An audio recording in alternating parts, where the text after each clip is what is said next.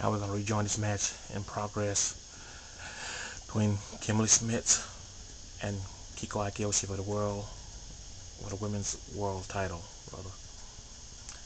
Smits had Akiyoshi in the blackout, but didn't quite have it locked in good, I don't believe. Oh, Smits showboating a little bit. She probably should have stayed on her and let her use some of that energy, but now nice backslide by Akiyoshi, but too close to the ropes.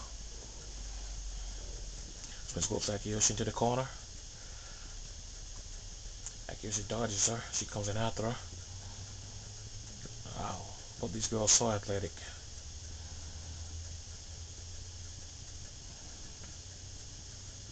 Smits being a little cautious there. Oh. Now they're fighting on the outside. Akiyoshi with Smits back into the ring. Now Smits with a sleeper hold, but Akiyoshi makes it to the ropes.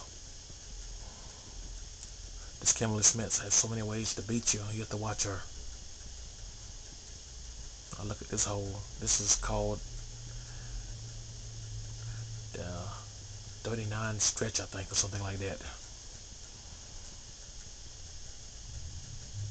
Should have kept it on a little longer if you ask me, but it's really one of those holds meant to wear you down, not really a submission hold. Or you have to have your opponent hurt very badly if I can submit off that. But anyway, now Smits pounding her opponent.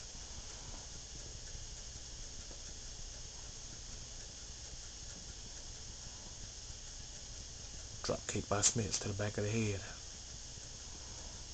Akiyoshi hitting Smits now, but seeming to have no effect. Now Smits with the Tokyo driver. This could be it. Let's see. But no, she's too close to the ropes. Didn't even bother to cover her. This girl Akiyoshi, you'll see almost no wasted motion out of her.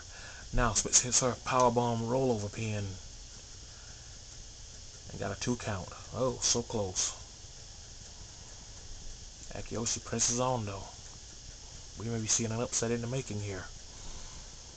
Akiyoshi's been on a real roll lately. On Friday night's show, Friday night's main event, she beat Sandra Ali. And then recently has won some matches against Athena the Amazon. Won 2 matches against Athena the Amazon. Now, Battle of the Chops looks like. And you don't want to do this with Akiyoshi. Akiyoshi very well versed in the martial arts.